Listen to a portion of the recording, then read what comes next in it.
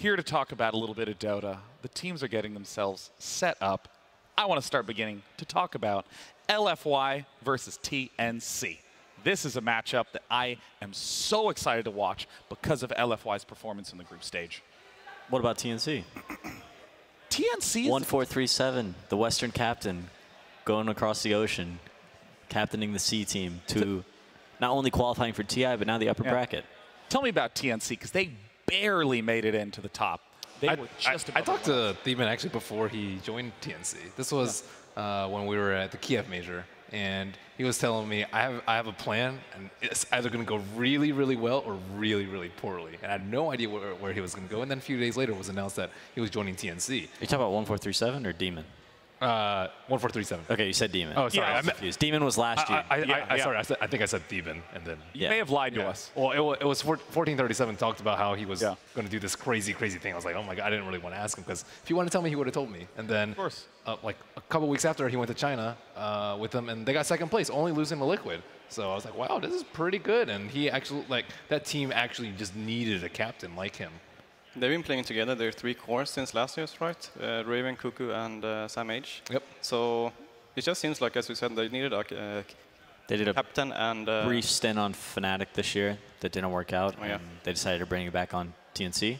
It's kind of funny how you, like, 2 years in a row a Western player goes over there and captains TNC, and they brought out some really great, surprising results. It could be that they just lack the captainship there in maybe that team. That's what who was talking about that yesterday? The Execration team. He said, like, or Abed even. He was talking about how they just take things a little less seriously there than Western teams and than China teams as well. And having that Western leadership or a different style has really, like, brought them all together. Yeah, I remember hearing sort of the same analysis when Demon joined the team, that they just needed someone to have a little bit more captainship of the team. And watching them at that TI was such a blast, because, I mean, as you saw in these matches, a lot of the teams, when they won, it was sort of a, okay, let's just stay focused. But, I mean, TNC lost their minds, like, every single win. Like, every single win that year looked as though they had just won the main event entirely. That's the beauty of the underdog, right? Yeah, They never expect to win, so when they do,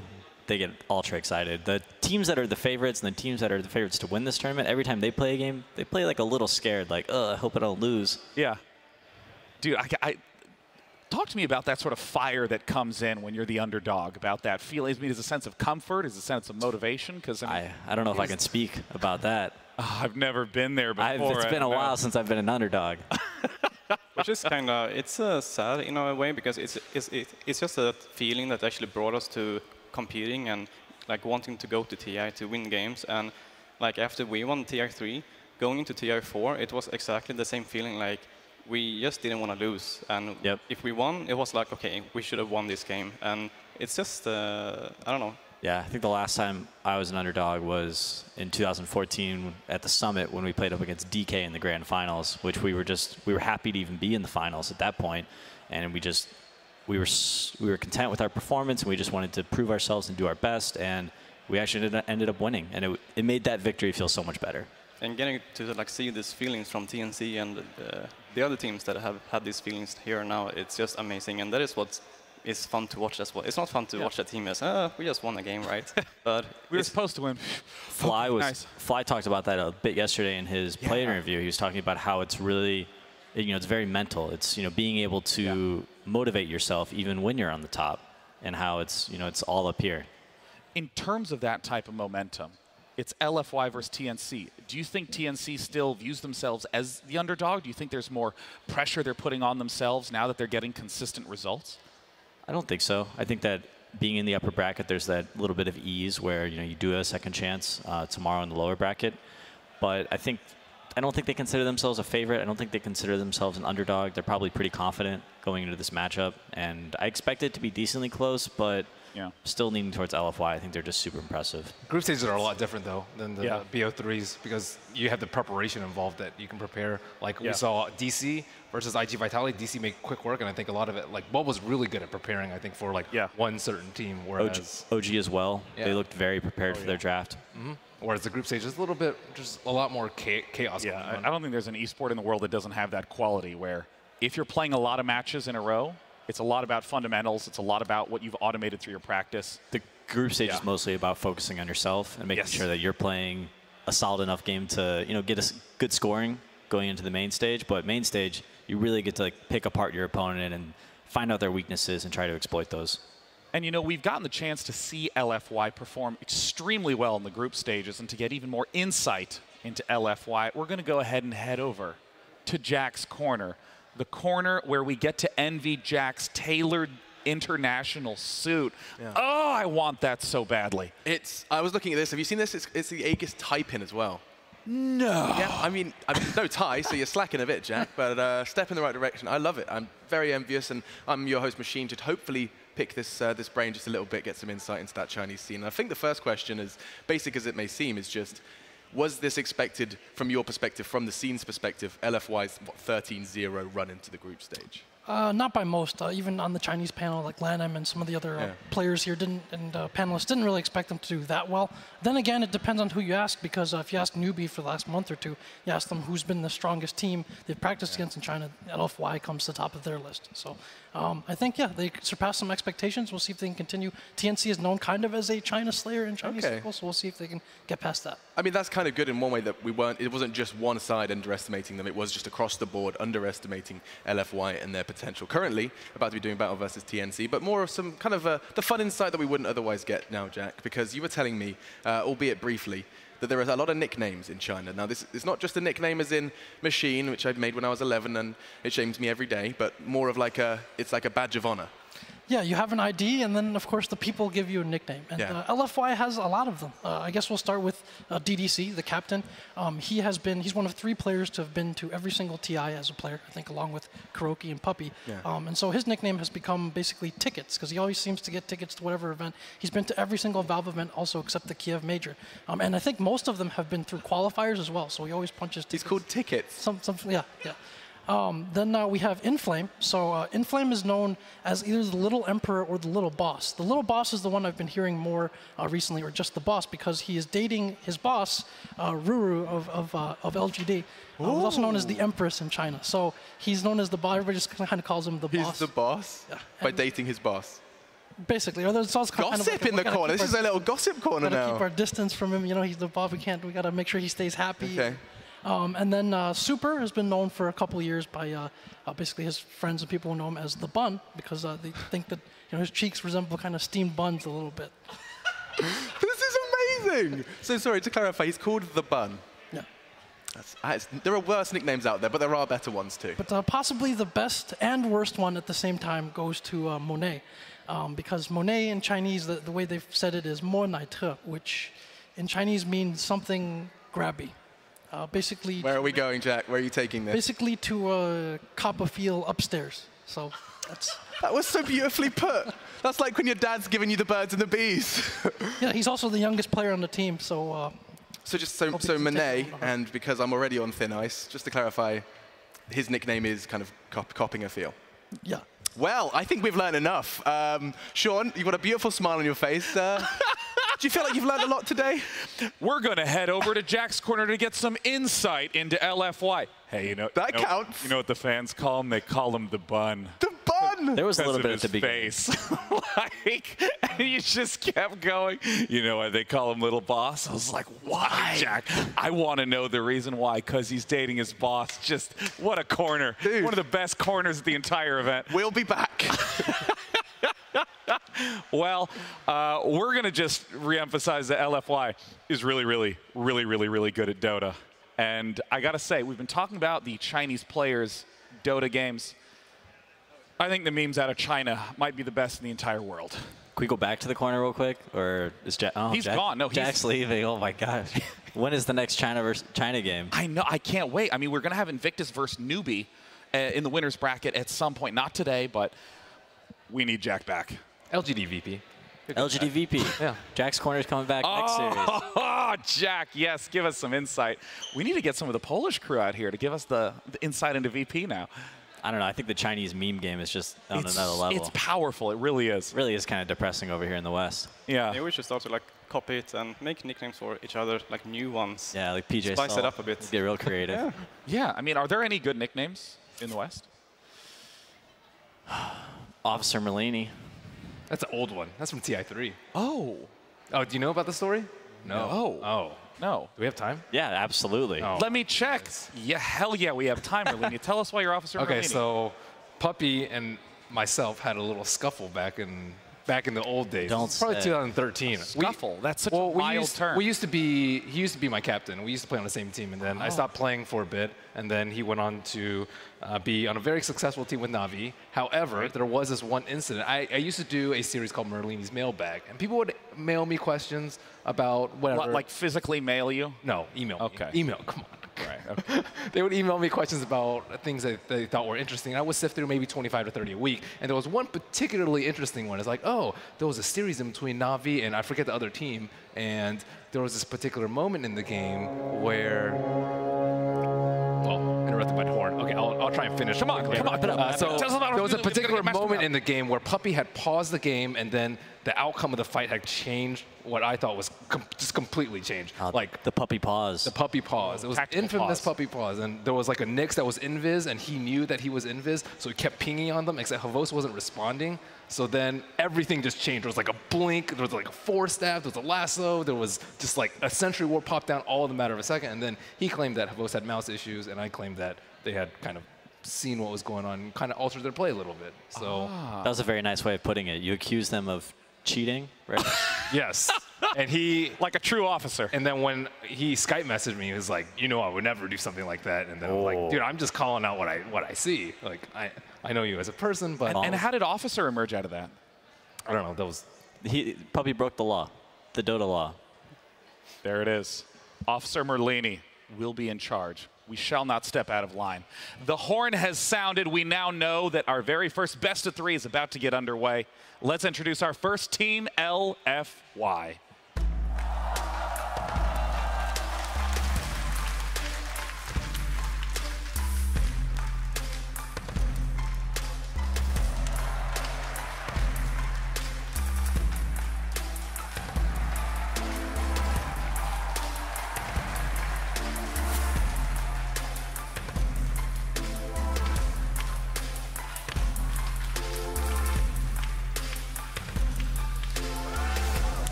LFY, a team who previously may have been overshadowed by its parent LGD, but here is coming out as the #1 in group stages. 14-2, only shedding a handful of matches. Going up against them is a team that has recently had some roster changes and is back in winners. It is TNC.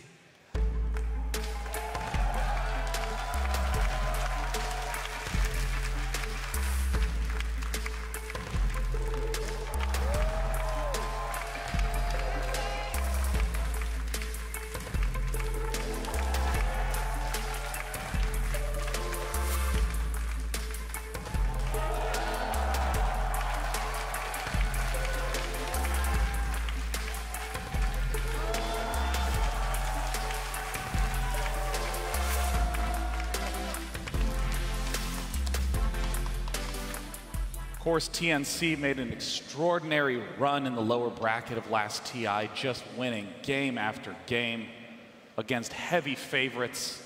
And here they are in the winner's bracket going up against LFY. They were in the same group during group stages, so it will be interesting to see how they match up. And if 1437 can manage to help swing favor to their side. Getting a chance to catch up with him, we got Casey. The last time you were at TI as a player was TI4, but you've been to several as a coach.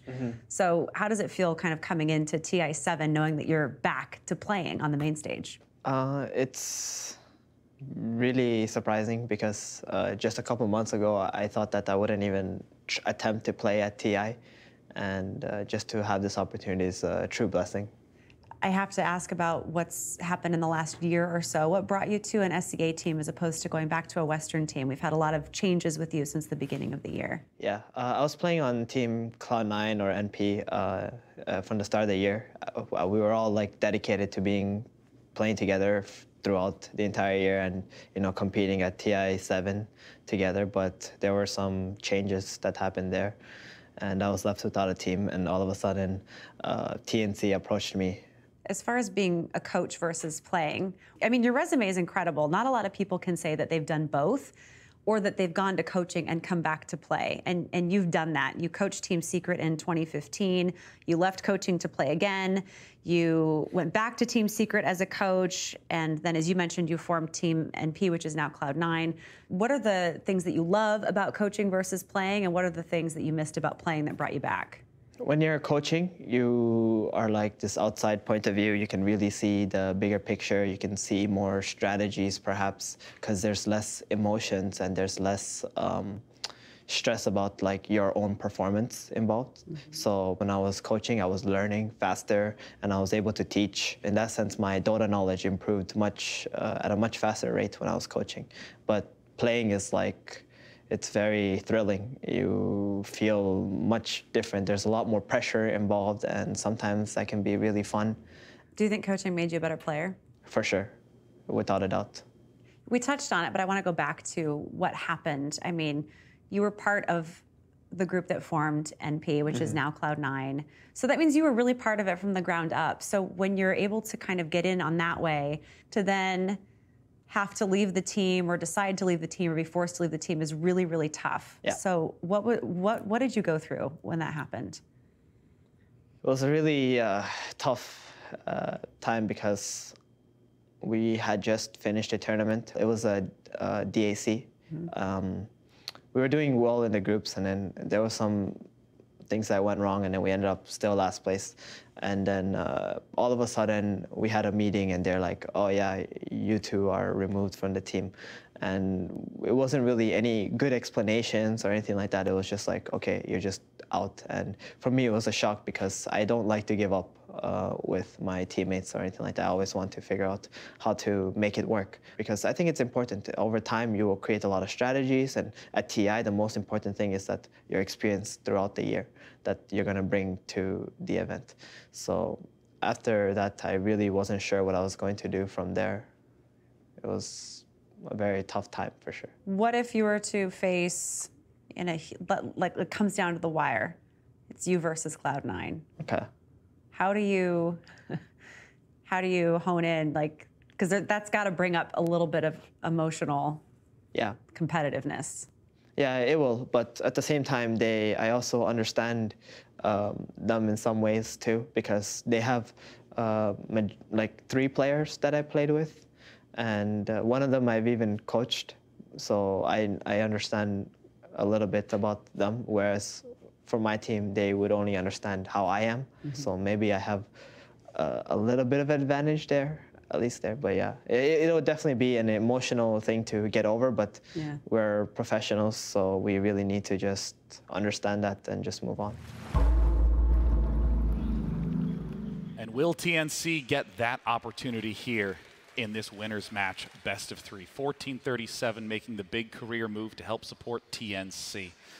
And on the other side, we have from LFY, Casey got the chance to catch up with the captain in Flame. First question is a very simple one. How did you come to join LFY? 老干爹的经理找到了我，然后但是他们队少3后卫，然后刚好我那段时间想进一步的提升自己吧，就来了。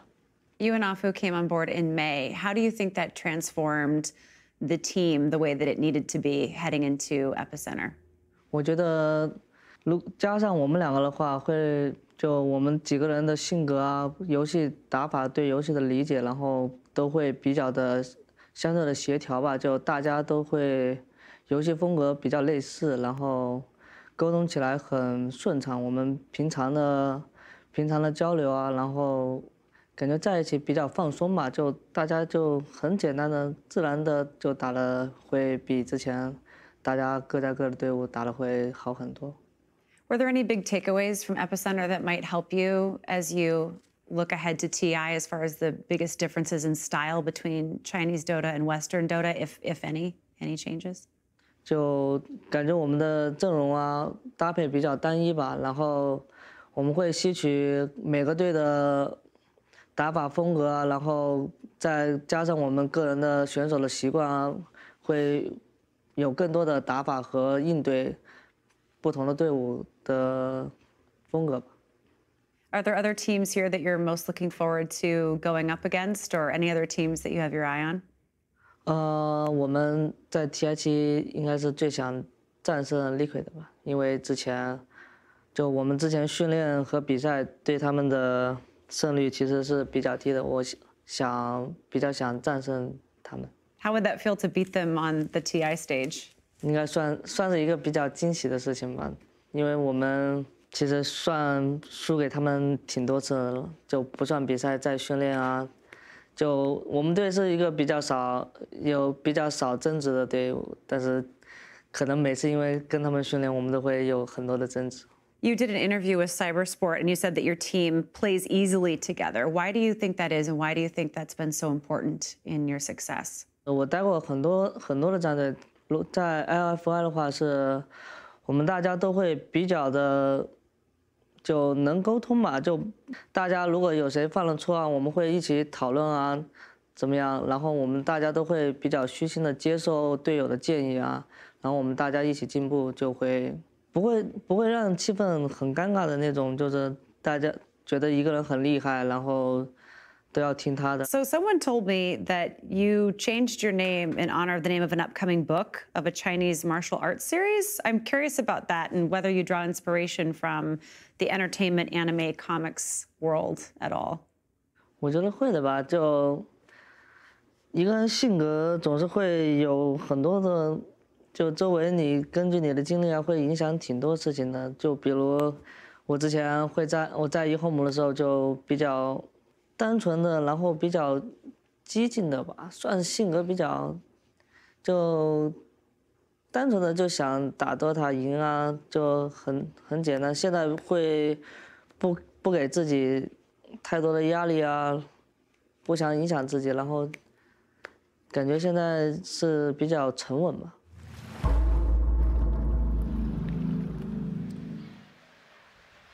Interesting interviews from both of the players, especially like how Inflame talks about trying to improve his mentality as time is going on. Of course, 1437, trying to cope with all the shifts. That was an impressive interview. I don't know how you guys felt about that, but he seems like a really, really bright kid or guy. I don't know how old he is, but seems very well spoken. Very aware of himself and what he's doing here and the opportunities that he has in front of him.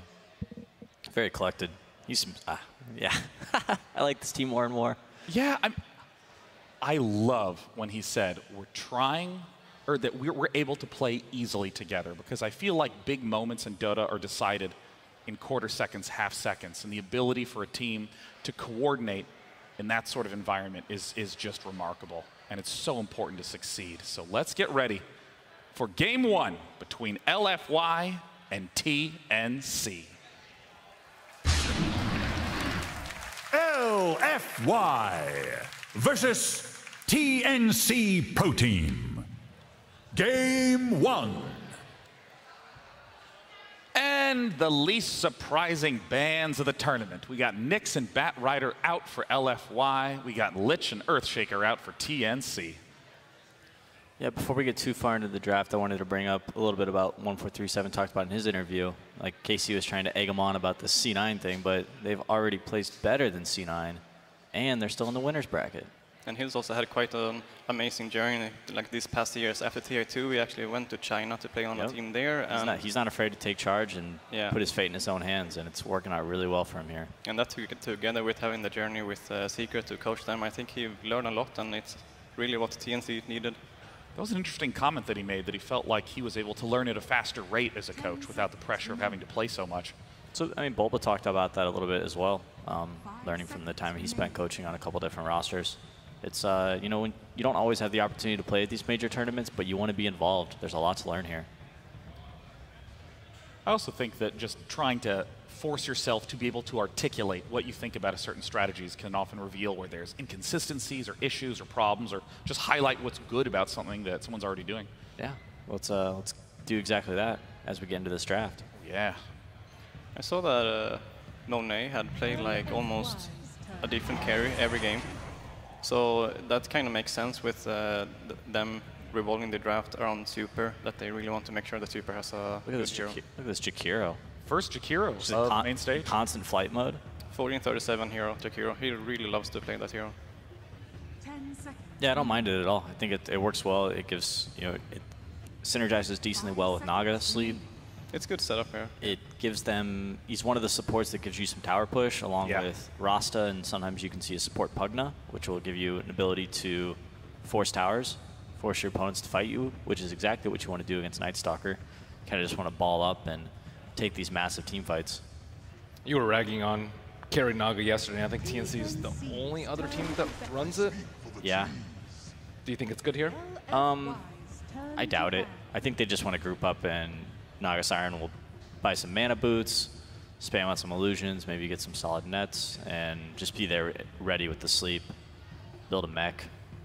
Jakiro will probably go for the pipe, and they'll look to end this game decently early or take enough of an advantage to secure a late game win.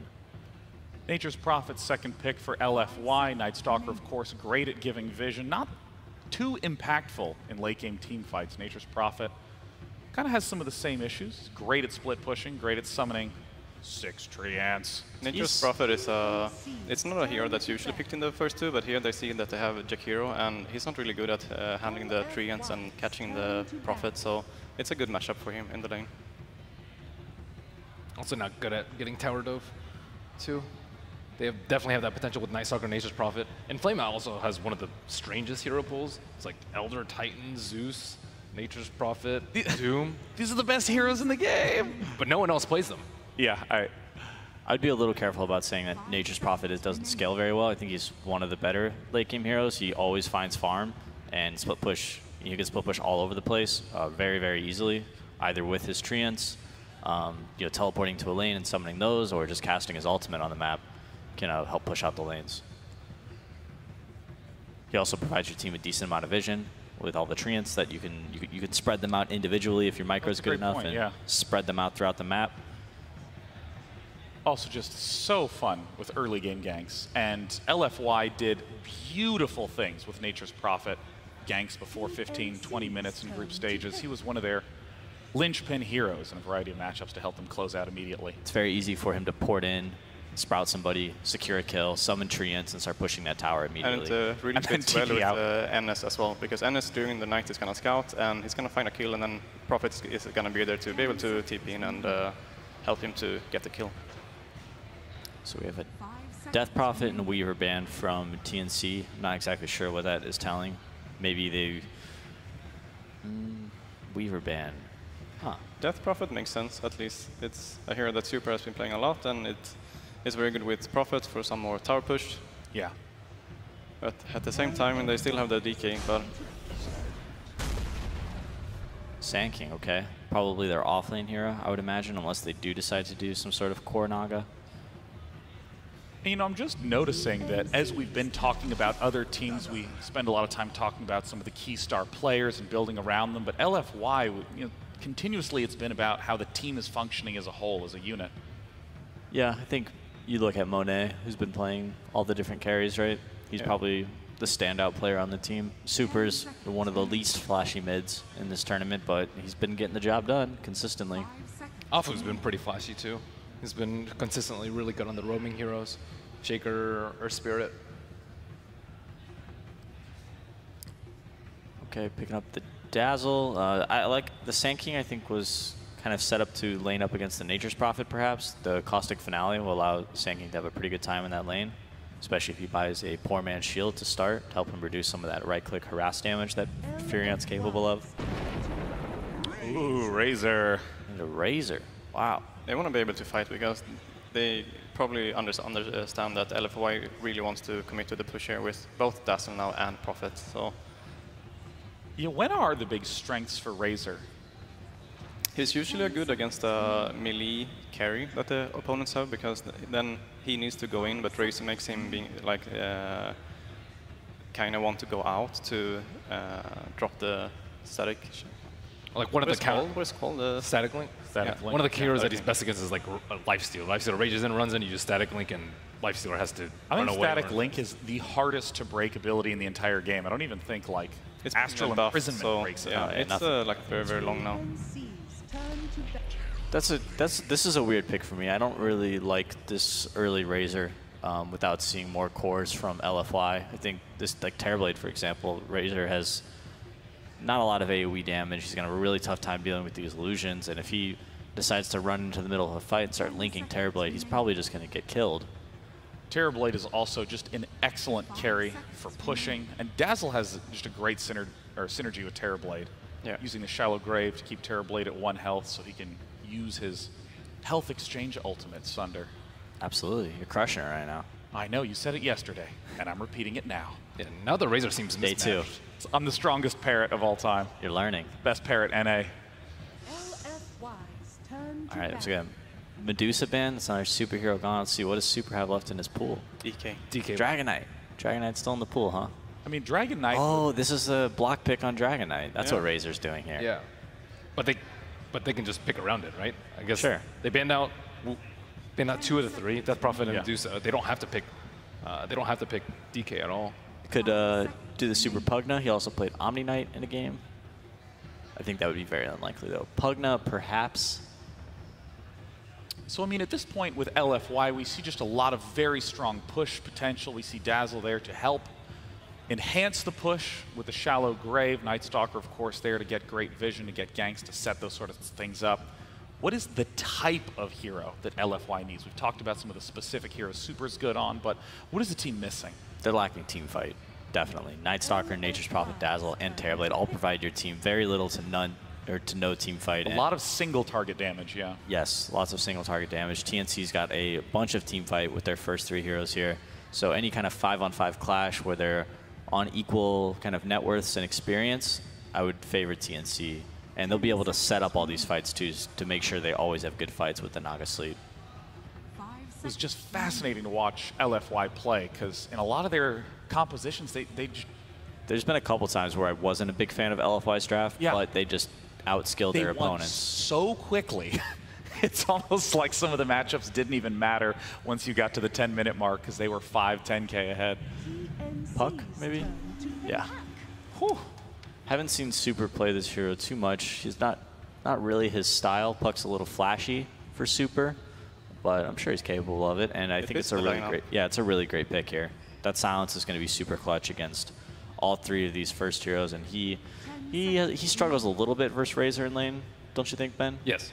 But Super has like almost always lost his lane this tournament, so they'll just I'm sure Afu on the Night Stalker when he's roaming around, he'll just ignore mid and be like, Super, you got this, man. You'll figure it out. Do any of Puck's abilities break Static Link? Just if you John's out. if you push yourself away with the whatever it's called. John. Ethereal Orb in the John. Ethereal Orb, right. But Phase Shift does not break. And last pick, Alchemist. All right. Definitely could farm a lot of the map, and he can be the frontliner for them. As well, and they have set up with the sleep if they actually want to like fight them to set up into the epicenter from Sankey and Twin. I think LFY can break the jungle, though. That's important against an Alchemist. They have Night Stalker and Furion and Puck to be very mobile on the map, and they can go find this Alchemist and potentially keep him underfarmed. I mean, once again, it may turn out to be a matchup centered around the Alchemist. Can he go off and get to 30K net worth early? Or will LFY be able to push early and shut Alchemist down? It's time to head into Game 1 of Series 1 of Day 2 here at the International. Thank you very much, Day 9. And indeed, the first series of Day 2, LFY versus TNC. I'm ODPixel, I'm here with Fogged. Fogged, what are we thinking coming into this one? I'm pretty excited. I'm really glad they brought up that point about the invading the jungle, like Peter said. That's the one thing about Alchemist. And LFY that's their specialty, as far as I see. They are very about their lanes, and then they kind of crush them, and they invade the enemy jungle, and they pretty much steamroll after that after taking all the early tier 1s. So that's what I'm looking at for them to do. Look at Afu playing around Inflame in that offlane, because I've seen this Nature's Prophet plus melee. Yes, when they add I've seen what they do in that, and they dismantle majority of those dual or tri lanes. So we'll see how they're able to pull it off.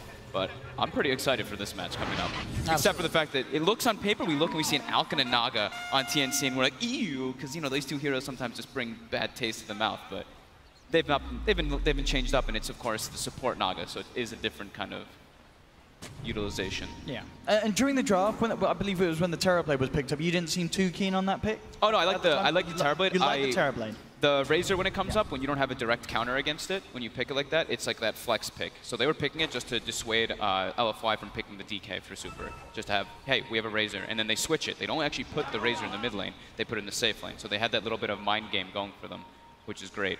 And right off the bat, they actually find themselves a D ward. They're already expecting. They understand how LFY likes to play. They know that they want to block the pull camp. They want to put a lot of pressure onto the enemy safe lane and just constantly run at that. So if they at least are able to alleviate that they can pull, it's extremely important for them to be able to get that experience and maximize. We do see a smoke actually coming out from TNC. We'll see if they get any traction with it. Looks like the line's to be drawn to head all the way down bottom and look to invade LFY's jungle. They're doing aggro, like Peter was mentioning. They want to have the Sand King versus Nature's Prophet matchup. And it can actually shut down the Terrorblade quite decently. And it's probably pretty unexpected. They scouted out the tri-lane top and then the smoke happens. So it's TNC trying to get that unexpected lane favoring.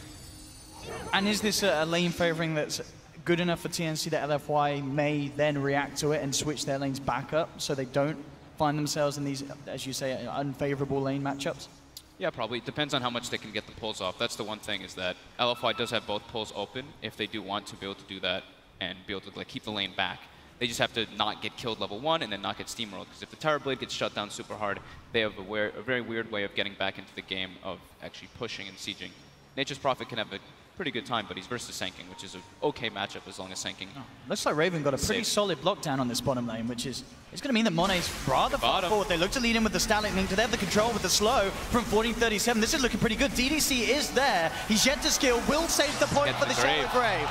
Very smartly done there by DDC. Waits until the last possible moment before knowing which skill is required and will save the Terrorblade's life.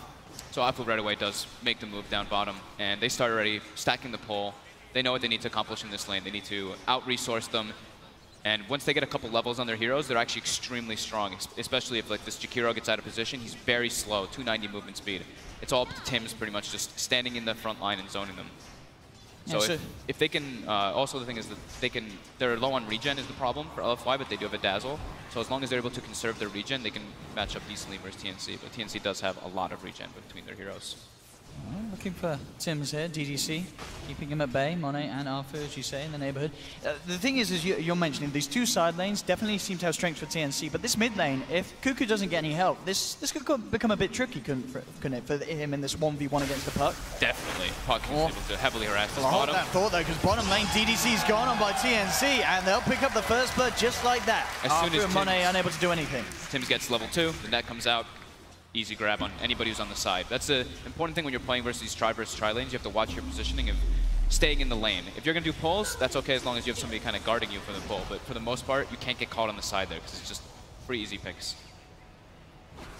And see as well, this mid lane CS looking very good at the moment. Super. He is going to jump forward for this, puts the point into the Waning Rift. It's not going to be quite enough burst. In fact, the acid spray. Turn around, man, it up a super. Oh no! Oh no, super! Maybe should have stuck to playing Dragon Knight, but that is not how you want to start that mid lane matchup. There's a TP coming in from They're going to try to find something in return, indeed. They are looking for Cuckoo. He has got that poor man's shield. We'll see if it's going to be enough. He does need the proc. The courier's coming. He's got a salve on it. Salve's up. He's going to keep himself alive. Goes for the deny. Cuckoo is loving the mid lane. He is smiling all over. And in fact, bottom lane, some positive action as well for TNC. They're moving in onto Monet. Does have the backup from DDC. That will be enough to hold TNC back. TNC here off to quite a start, making a big impact here on the main stage. One thing is, though, he does get the salve delivered, he uses it, though, and then dies. And dying to Ancients, dying to Neutrals, you're dead for 24 seconds as a mid laner. That's actually pretty devastating, because now Super pulls way ahead in the last hits and is actually acquiring more net worth. So you don't want to give the kill, but at the same time, it hurts a lot to die to Neutrals like that this early on as a mid laner. He's back now, though, and going to continue that acid spray spam. Absolutely, yeah, this is the thing. Yeah, Super CS still off the charts. You know, he's farming like an absolute beast. 21-11. So despite that death, Super definitely still maintaining the lead here in this mid matchup. Afu probably wants to get a couple more levels before he makes that move. It's also going to be nighttime soon. I think he wants ideally level 3 so he can decide if he can save a point in Crippling Fear. It can be very useful to kill the Sand King and the Alchemist early on. And they're actually just switching lanes. They decide, this aggro Trident is too much. They need their Terrorblade to have something, and I put him top. Not the greatest matchup, though, versus a Sand King who's already level 4. But there's no Caustic actually skilled on Sam H, which is a bit surprising versus the Nature's Prophet trains. But Inflame is one of the best at playing Nature's Prophet in the laning phase, so maybe understood why he was dissuaded from doing that. Cuckoo now, just goes to the jungle. It's too much threat. Once Puck gets like level 4 or 5, there's too much damage coming out and too much threat of the Nature's Prophet TPing behind you. So he just has to resort to that. It's bottom lane, Inflame does have the phase boost, giving Raven quite a bit of a punch. Afu looking for the chase down. Raven quick to cut himself out of the Sprout. Will be fine now. The reaction from TNC, 1437's there, as well as teams from the Invis. Jumps forward with the ring turn, with the static link. And TNC, they're looking for Afu. There's no DDC in the neighborhood, so there's no save for the Night Stalker. And a third kill is picked up by TNC. Very strong aggro Trilane. So much slow and control, and the damage comes all from that Razor, who already has phase boots. So they have the chase as well now. And this is where Afu maybe wants to make moves elsewhere. Actually smokes up, starting to commit maybe toward that mid lane, it looks like. He puts a ward to watch the movements of where the Naga's going. Cuckoo's very low. Very susceptible to death here. The Only one coming tango out, left. but They can certainly look to die for this, and indeed they will. He has the infused raindrop. It's not enough to save him. LFY. They see an opportunity. They may just get this as well.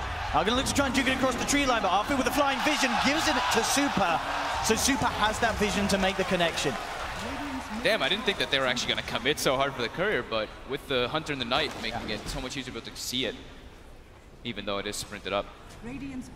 Still, definitely the biggest issue for LFY being that Monet's start has not been great at all because of this aggression from TNC. Still lacking behind in CS.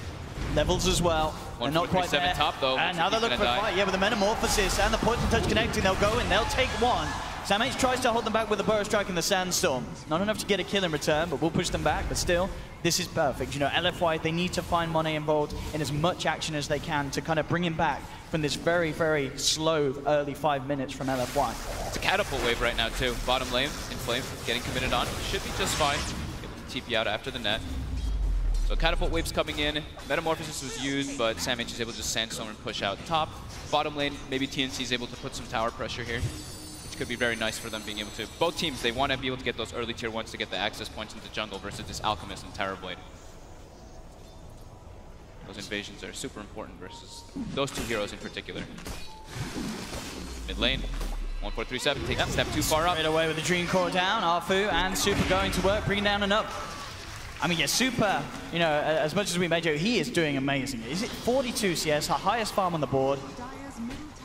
He is definitely going to be the real threat. If they can start to utilize this puck, getting moving around, use the Dream Coil to enable Monet to do work in the fights with the Metamorphosis, it's going to get crazy. And in fact, already 1437 getting jumped on again. The Nature's Wrap flies through. And LFY, they pick up another kill in the mid lane. But Super now getting caught out of the side. Actually, John's on the high ground into a trap, but he got his orb out. Down to the low ground. Raven's going to see if he can try and chase him. Cuckoo is there with the wraparound. Will block him off. And look, he's trying to... Oh, you know, I thought he was going to give the kill to Raven. But he says, I'll take him myself. And does beat down upon Super, so they will catch him. The same time, Monet and DDC looking towards Sam H. He's got the stick charges, does have the Burrow Strike. They were thinking about bringing in Inflame as well, but as soon as those charges came out, they knew they couldn't go for it. Very high level, level 7 already. Lots of, he's 7.4 HP per second as well. Hard kill to get with that max Sandstorm too. But they also almost claim mid tower, so this is a little bit of a change-up that we usually see from LFY. They're playing a lot around Super, which they have to do right now because the other lane got shut down so hard. It's pretty much up to Super and Inflame to get Monet back into this one. Yes, they've got to somehow enable the recovery for this lane. Every time coils up. Super being so proactive with the help of Afu and Inflame, just jumping in, joining him, and there's nowhere to roam with these treants in the way. They will have the Sand King TPing in. Sam H may find Afu in return with the Sandstorm. Because of his skill build, it's doing a lot of damage at this stage of the game. Takes down one in return.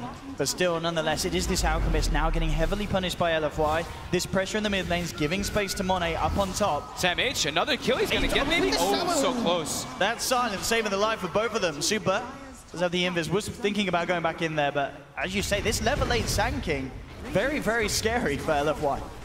LFY is making a lot of space around the map, though. They're forcing aggression, they're forcing rotations, which gives Monet a lot of space. Up top, wailing on that top tier 1 tower. TNC also trading bottom. So they're like we said, they need to have some way to kind of get Monet back in the game. And there's two ways of doing that. You either get him involved in fights and you play around him, or you make space elsewhere on the map. And right now he's still a bit too underleveled to play around him. SamH back up top, and Monet is backed up by DDC at the moment. So we'll be fine. Looks like Super as well did pick obviously the Node tallies up for the lane, but not going for the Veil, maybe saving straight for that Blink Dagger this game. Top lane, SamH coming in with the Burrow Strike. Monet is there, looking for the turnaround. Inflame comes in with the TP. No Burrow Strike for SamH for 5 seconds. He'll try and get himself out. But again, yeah, these Treant blocks causing a huge issue for SamH. He does have the stick charge. We'll let the Burrow Strike back up. And that's enough. He's out of there. Sam with the plays. Bottom lane, Raven diving in deep. He steals a hefty chunk of damage from Arfu. Arfu will get himself back to safety. Raven might be in some trouble here. Super's got Coil. He's got him isolated, but... He's a little scared, though, of Raven having that stolen damage. Yeah, don't think they have TP follow-up. I think Inflames is still on cooldown for 10 more seconds.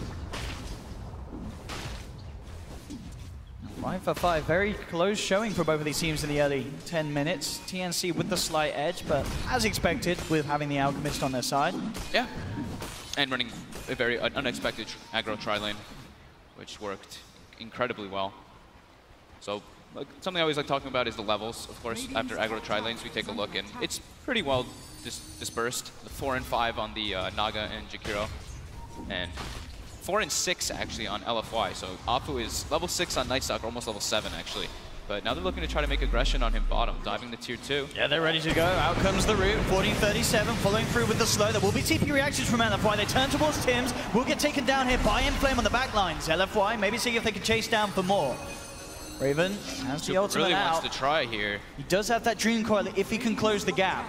They're really the Nightstalker's very fast with those phase boots. They might be able to catch up to him eventually. They do see him going into the tree line as well. They should be able very to hard for him to get out. Yeah, they've got the vision. Dream Coil's down. He will break the coil on an attempt to escape. 4037 is there with the slows. Does still have the ultimate up for a couple of seconds there, Raven. And backup is on its way. LFY may now be turned around upon. Joe 4 from Super does get the 2-man silence, trying to bring down the Sand King, but SamH still gets the time for the Burrow Strike. The Graves there from DDC though. Super survives. SamH down.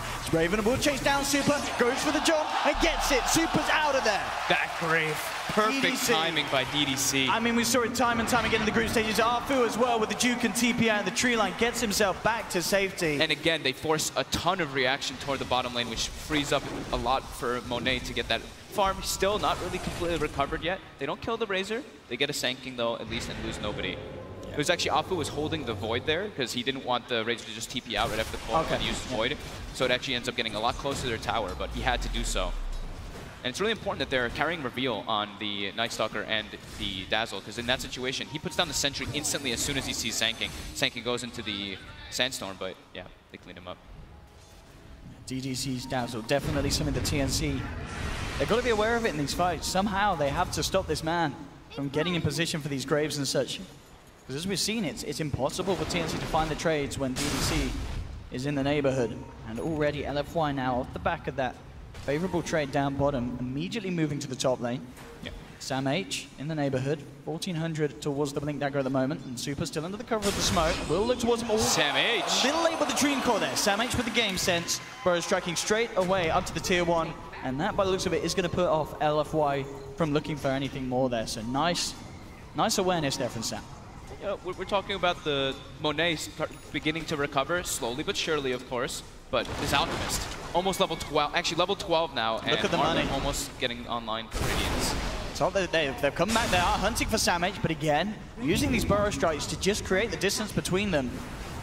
And it makes it very hard for LFY to get anything done. And indeed, with this time, as you say, Cuckoo closing in on the Relic, bottom lane, TNC getting some pressure on a tier 2. LFY, they really want to catch this SamH, but again, he just Burrow Strikes away. Arfu will look to try and chase him down by the looks of it. They are TPing in to block him off as well. Inflames there, and this time they will finally bring him down. But essentially, that is SamH creating a lot of space. Bottom lane, tier 2, down to less than half health. And what's the money looking like on Cuckoo? He's 100 or so away from the Relic. Yeah. And they're going to get this tier 2 by the looks of it down bottom. So LFY's trying to punish as much as they can, because they're like, oh, Alchemist is just farming this whole time. We have to make as much happen with these R4 4v4. But at the same time, TNC's getting some very favorable trades coming out here. Now they have a lot of access points into the enemy jungle. They put some very nice aggressive wards down too. So they're able to watch wherever Monet is farming. Monet actually able to start cleaning up an ancient stack, which is going to really start accelerating him.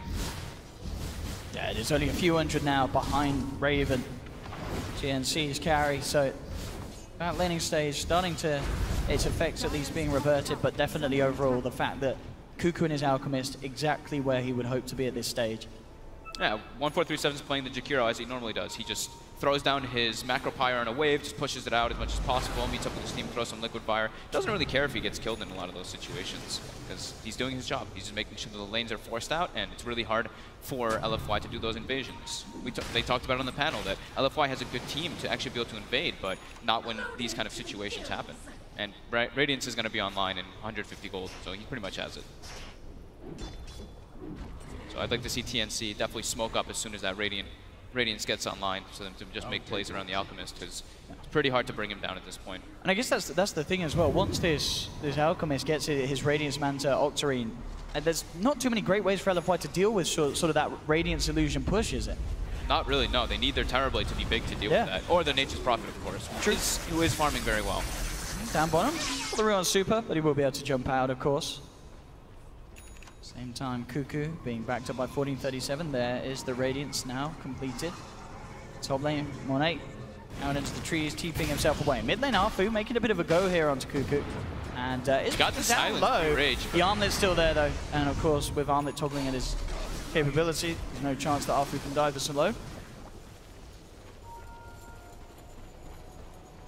Definitely 15 minutes in. TNC turning up here on the main stage against LFY, this absolutely terrifying team in the group stages. They've got Blink now on Sand King. Hood already picked up on the Razor. They're looking at LFY's lineup and they're like, yeah, they're majority magic damage until the Terrorblade and Nature's Prophet get a couple items. So it's good itemization by Raven. Oh, look at the D ward here, TNC unblocking their camps from LFY's warding, and LFY, though they know that 1437 was there with the D-wall from the low ground, will find him in the tree line, bring down the Jakiro. It's bound to happen at some point when they're splitting up so much on the map. Like Razor's showing bottom, Sand King's showing top, Alchemist is still jungling. They're not 100% aware that the Alchemist is jungling, but they probably have good reason to believe so. So every time they see someone else, like if they show, that's like one of the big rules of Dota. If you show in all three lanes, one of you is bound to die. Raven, it's okay, he's feeling safe. The static link will be broken straight away, but nonetheless enough to stop LFY chasing him down. No TP. TP cooldown was still there for Inflame. If the nighttime was still lasting maybe a bit longer, or if they had that TP cooldown with Darkness, they maybe could have committed for it, but they wanted to just relax since that was not up just yet.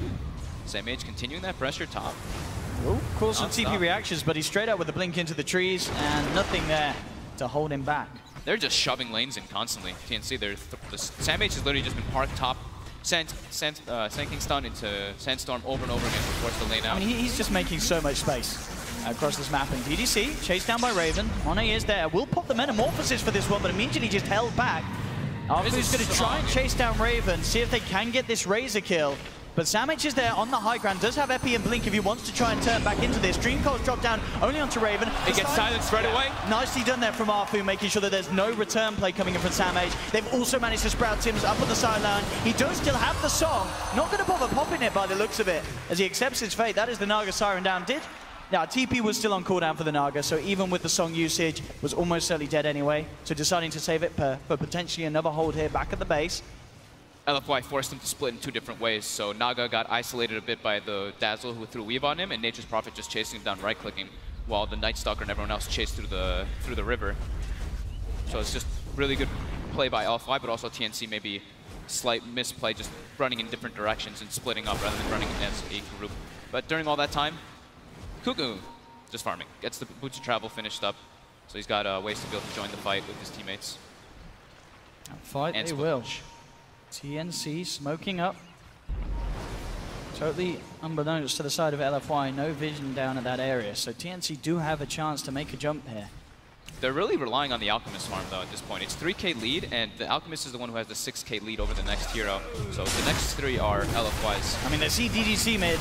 It's obviously not the biggest kill they want, but it is a kill nonetheless. He'll make sure to waste their time with the Grave. He's going to look to see if he can get the timing with a deny. It was just a little bit too early, though. The Grave was still up. In fact, TNC said, all right, we'll turn this into a Roche attempt. Straight away, they're into the pit. I mean, LFY are probably going to be aware that this is happening. They've got a pretty decent Roche lineup. They don't really take too much damage because of the Chemical Rage and Liquid Fire, so the Roche doesn't really attack, and they have to sustain through it. I mean, this is going to work out perfectly if TNC just get away with that. DDC sort of making the call for TNC there. Say, commentate Roche. They say, well, we will. And LFY, they're not even going to try and challenge it. Free Roche down there for TNC. Aegis into Cuckoo's pocket. How convenient. Excellent call there by TNC, though, to make their way in with that stolen damage. And they do have a decent amount of minus armor, like we said. Acid Spray with Riptide. Puts Roche down quite a lot. Still Monet on the farm. How's he doing item-wise? He's on his way toward Manta. Nearly at the ultimate orb, yeah. Still very much the road to recovery is still there. Yes. As we said, at the start where he was very much behind. In a much better position now. Decent levels as well, level 12. Gets an Arcane Rune, that helps a lot. More Conjure Images. TNC has some very deep wards to watch wherever that Alchemist, or to watch wherever that Terrorblade is farming. Right time to be popped, Raven. Just a few hundred away from having the Blade Mail on the Razor. Still certainly all the space in the world for Cuckoo's Alchemist. Yeah, it's just Cuckoo really farming though. That's the one concern I do have for TNC is that no one else is really able to get farming. They are trying to fight here around the shrine, and they're not going to get away with it. But Savage comes to the midst of it all, gets the two-man burrow strike, craves out the time. DDC, but indeed the MP chase down coming through, forcing the side of LFY back. DDC has already put the Grave, the Dream Cold Stone will hold them back. Silence onto SamH to make sure he can't burrow strike forward. Nobody died? That could have got a lot messier for LFY there, trying to fight around that shrine. But it didn't. They all survived. DDC again with a very nice Grave.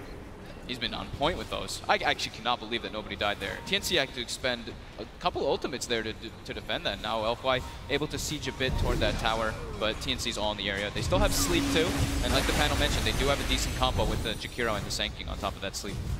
So if they can do anything off the back of this, they are going to jump forward with the Burrow Strike onto Monet. Still on the sidelines though, Arfu's still by the shrine, looking to see if he can get behind them for a clutch silence. Cuckoo will have his eyes upon him. He's not going to look for the chase though, Arfu too speedy. Cuckoo just farmed a massive Ancient stack. About to have Manta Style already finished up now too. Double the net worth of the next hero. Alchemist. He's going to try something here with this haste rune. Looks to see if he can get a bit of a cheeky play onto Super. Super jumps back, will jaunt off. Phase shifts there. Dodge the concoction. He's got to use it now. Raven.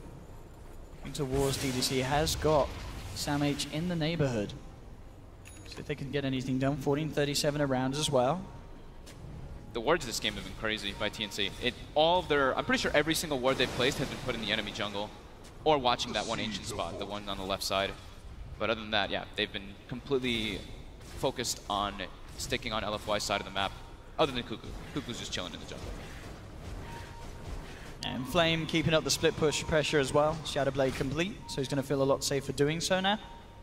And definitely something that TNC had to be aware of. But of course, yeah, with the Naga, with the Alchemist, they themselves, very good methods of pushing out the lanes. I mean, you mentioned Jakiro, and their whole team as a whole, a lot better at sort of bursting down the waves in comparison to LFY's lineup when it comes to waves pushing. Yeah, definitely. They have the Nature's Prophet though, which is he's a little bit of a different creature. He can go everywhere. Mid lane, quick jump in onto 1437 with the Veil, of course.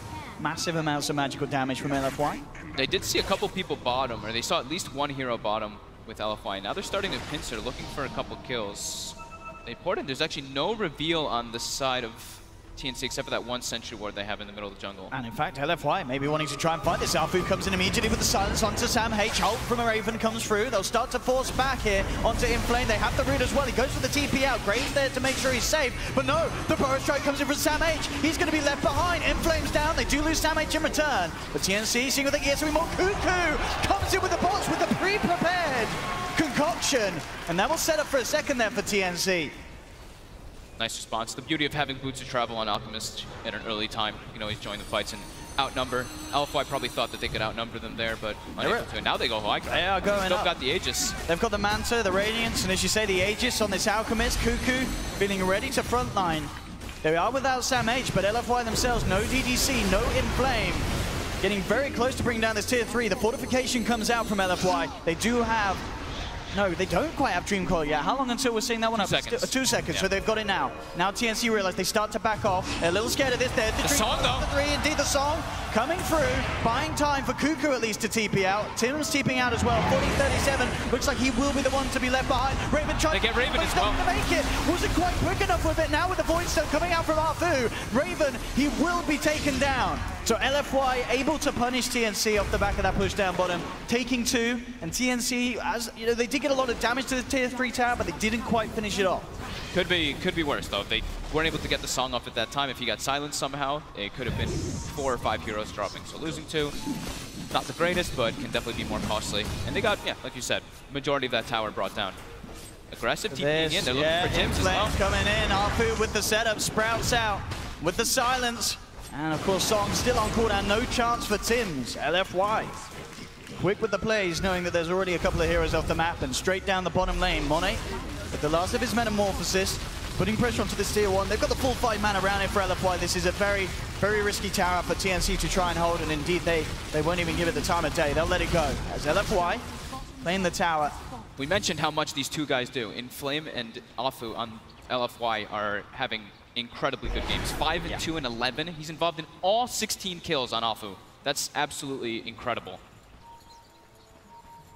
And 4 and 1 and 5, of course, of Inflame. Very impressive for what he's been doing, but still, Afu is absolutely everywhere, involved in everything that they've done so far. Cuckoo's deep, though. He's in LFY territory. Arfu is actually gonna kind of let him go there. Did spot him out. Now he'll go in on him with Monet.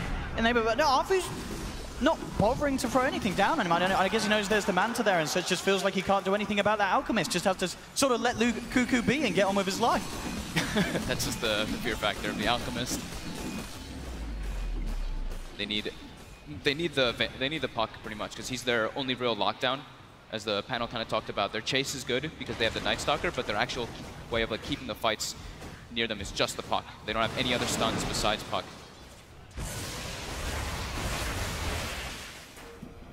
Cuckoo will be getting that Octarine at a good timing, 25 or 26 minute mark. So, like we said, double the net worth of the next ones. But other than that, it's still, you take a look, and it's only a 2K lead for TNC, and it's actually a 1,000 experience lead going the way of LFY. It's, yeah, as you say, you know, just looking at the 3 cores from LFY. Across the board in comparison to Raven and Sam H, LFY are breaking ahead. This Midas on Inflame certainly working out, and as you said, you know, the amount of split push pressure he's been putting on, farming these waves, keeping them pushed out. And the really impressive thing too is that Monet, he's 0 and 0. Has not died yet, even though he got aggro tri-lane, has been doing a great job of just recovering. His team is making all the space in the world for him to do that, which he desperately needs. He's now got Manta style though, so he's a lot more threatening. I'm going to see a smoke on smoke here coming through from both sides. TNC coming down the river, LFY entering from the bottom. It looks like here.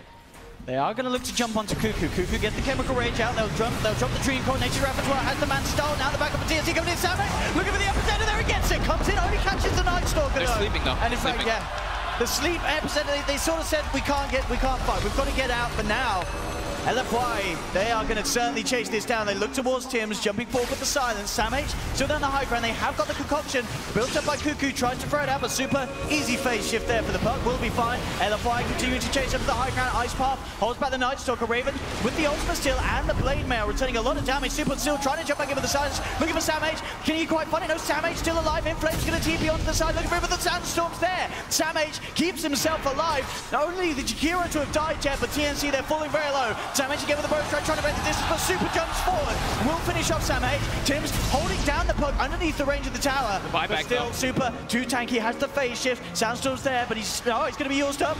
Can he get himself out of this one? No. The blink's not going to be there in time. Will phase shift dodge the burrow strike? Can he really play himself out? Hacked off the blink. There's illusions upon him. Sandstorm as well, trying to hold this man back. Tims looking to try and get the net out. Cuckoo's there with the cut-off, and he cannot escape that. Super finally goes down as TNC will take the puck. What a crazy fight. They actually forced Sam H to buy back there, but the whole time that they have Metamorphosis, they just want to go, go, go. They don't want to not fight. As soon as meta wears off, that's when they instantly start to retreat. Absolutely, and it's instantly when TNC say, let's get down this middle lane. No Metamorphosis. Puck's down for 30 seconds. They want to try and abuse this opening as much as they can. Into the tier 2 they go. Can they break the high ground though? We saw them try it down on the bottom lane.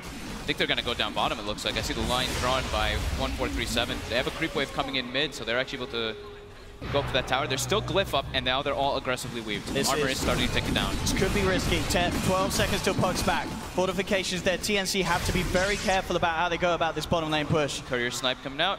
Easy for Inflame.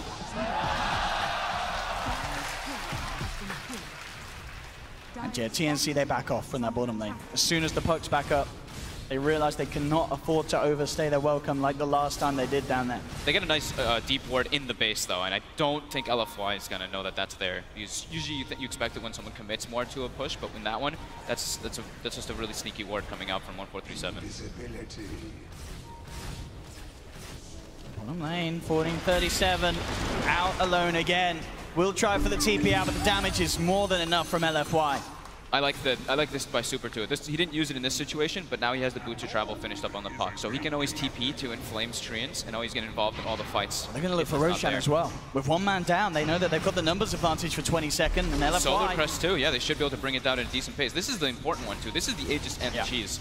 Song is available, Epi is available as well, but without that Jakiro... This is going to be such a terrifying push as well. You know, Monet has Metamorphosis back up and available. That with Aegis and cheese. They have a very strong possibility of being able to break the high ground of TNC, and TNC, indeed, they are nowhere near this. They'll start to send some Naga illusions out, but it's going to scout it out too late as LFY do get themselves Roshan, Aegis, and cheese. TNC probably doesn't want to take straight up fights now versus that. Trying to split push. They've got the means to do so, though, with the Alchemist, of course. And Cuckoo's about to have Shivas, which is a huge pickup. That one item actually makes Alchemist insane. Just the amount of it increases your tankiness is massive, because that armor and as well as the slow and attack speed slow can be quite crucial on Monet. They pretty much have to focus everyone on that out to have a chance of killing him. Or somehow get like a silence off before he's able to, like after the Mantis style comes off, so he can't get the Chemical Rage, but it's still super hard to bring him down. They have to isolate him, or get a heavy weave ticking down from Monet to just find a place where bottom lane again. Yeah, anyone that comes down here will be hunted down. Arfu closes the gap, has the Crippling Fear, trying to go for the TP straight out in the sideline. But coiled off. Yeah, coils down.